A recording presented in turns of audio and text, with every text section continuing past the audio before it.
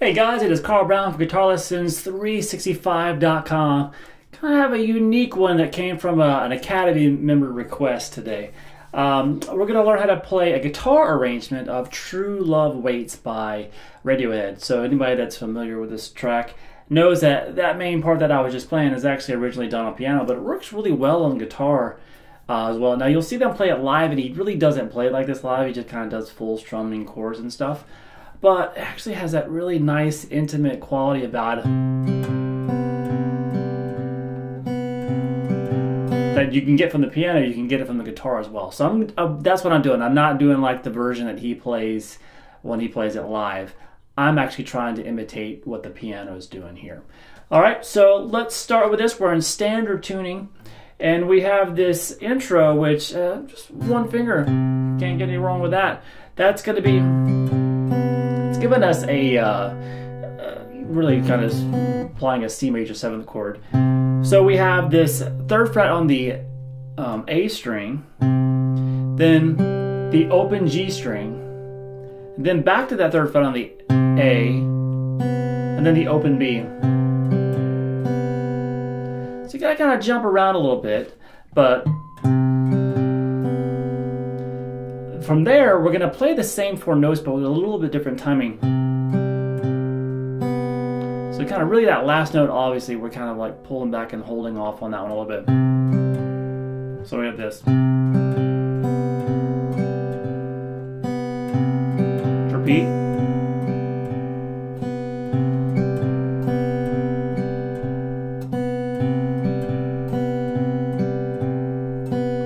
Alright, so then the next chord change you'll hear is this chord right here. It's the same picking pattern. So this one's a little bit more difficult. It's not a bar chord, but if I wanted to get all the notes, instead of playing it down here, to get all the notes in that piano pattern, you gotta play it like this. So that's the 5th fret on the low E, and the 5th fret on the D, and the 5th fret on the G. So that's pretty easy, but you gotta reach back and get this 3rd fret there on the A as well. Now between those 4 strings, so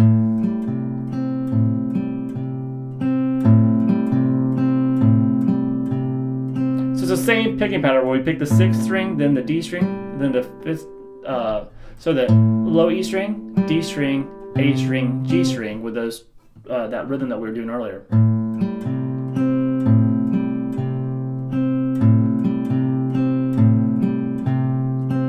And then take the note on the, to get to the next chord, you just take the note on the low E and move it down 1 fret. It's a really nice change.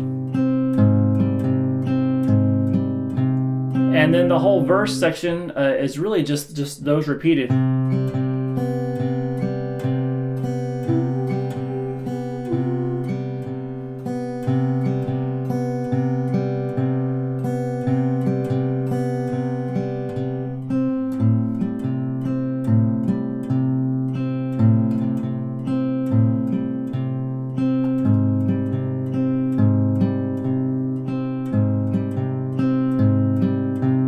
Now I will say that you'll hear a little variation, like you probably just saw me do it. We're going from this chord to this chord. I sometimes this last note before switching to that chord is actually the top note in that next chord. So sometimes you'll basically go to that chord 1 note early, and then, or sometimes you could just do the and then switch. They do it both ways, so it really doesn't really matter since we're just kind of doing an arrangement anyway, but if you want to get technical with it.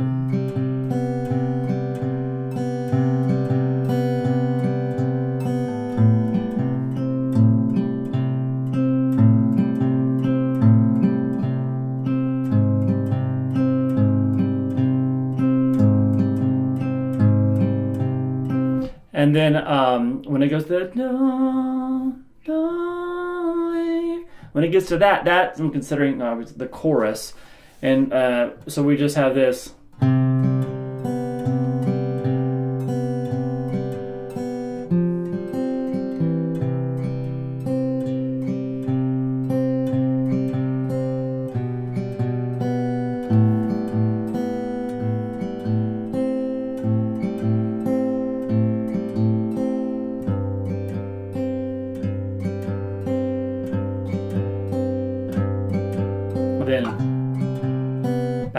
verse. So what I'm doing here, I'm starting it with, it's the same as this, but basically I'm playing the note here with my ring finger so I could play a full C major in a second. And you don't have to do that kind of delayed timing. We can just kind of pick straight through the notes with a, and the chorus. So there's a little maneuver in there though, so I'm going to do that picking pattern twice.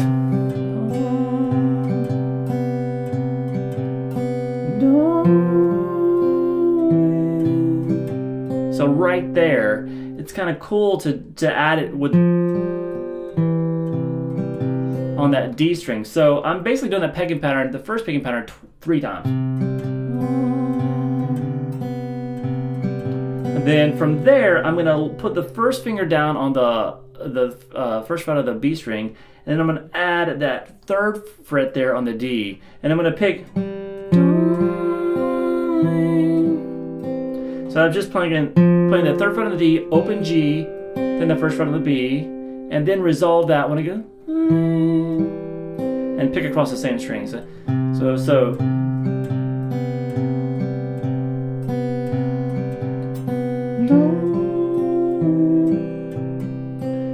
the picking pattern here is not very consistent. You can kind of just do whatever you want.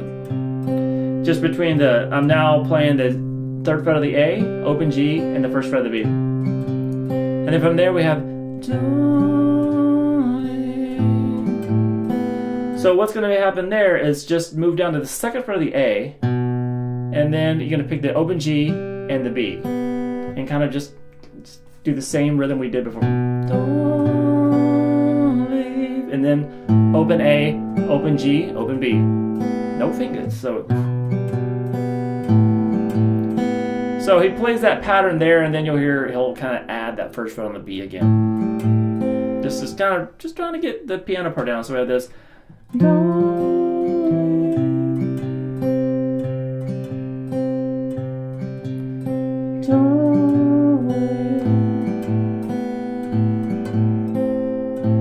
So I put that down again. So from there, then I'm going to go to this. I'm going to end that chorus with the G. So the 3rd fret on the low E, and then the open G. Same 2 notes up top. And then we're back.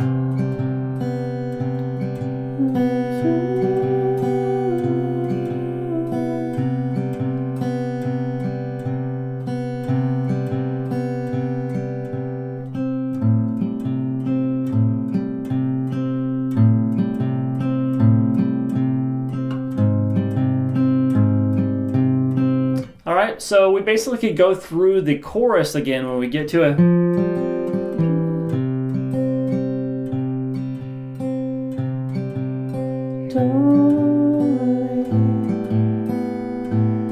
So after the 2nd chorus there,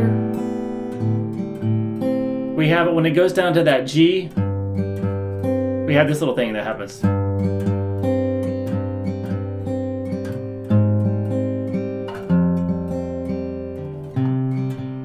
And then we're back to the verse again.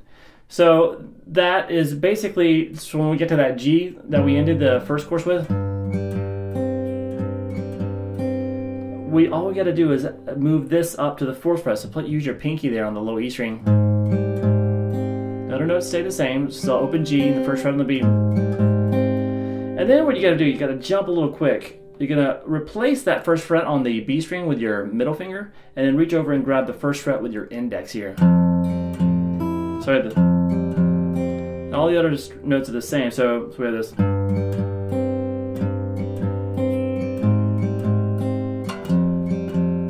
And then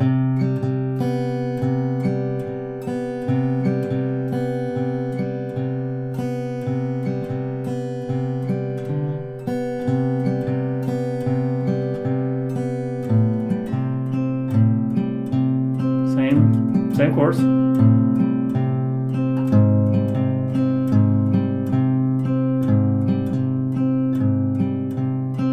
So we're just gonna go through the same thing. There was a little variation when you hear like kind of, what is it, like in the 2nd verse, he'll do this when he's doing this.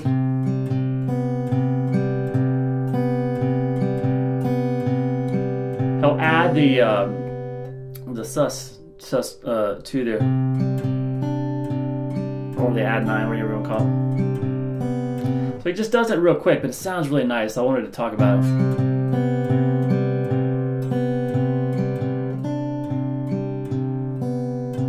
And he goes back to the thing. So that's just adding the 3rd fret real quick on the B as the note on the B string, and then go back to the open B. All right, and then at the end we have that same thing. That same off that G chord, the very end of the track.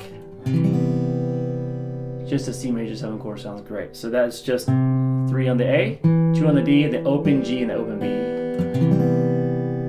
So hopefully if you know this track, I know it's not one of the most popular Radiohead songs, but it's beautiful and it's got a great little piano. There's a lot of extra stuff they're adding, little piano figures and stuff, but the foundation piano is really cool, really haunting, but I also think it kind of works out pretty well on the guitar, pretty convincing, that if you can get that rhythm down and then be able to sing over it, which is kind of tricky, it can sound really, really cool, especially get a little bit of reverb on it. Sound really nice.